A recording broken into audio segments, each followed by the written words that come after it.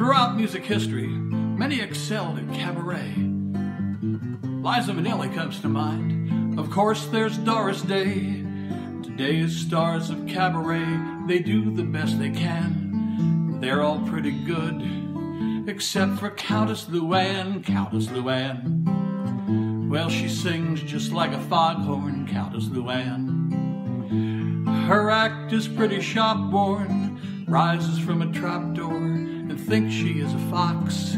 Wearing so much makeup, she looks like a jack-in-the-box, Countess Luann.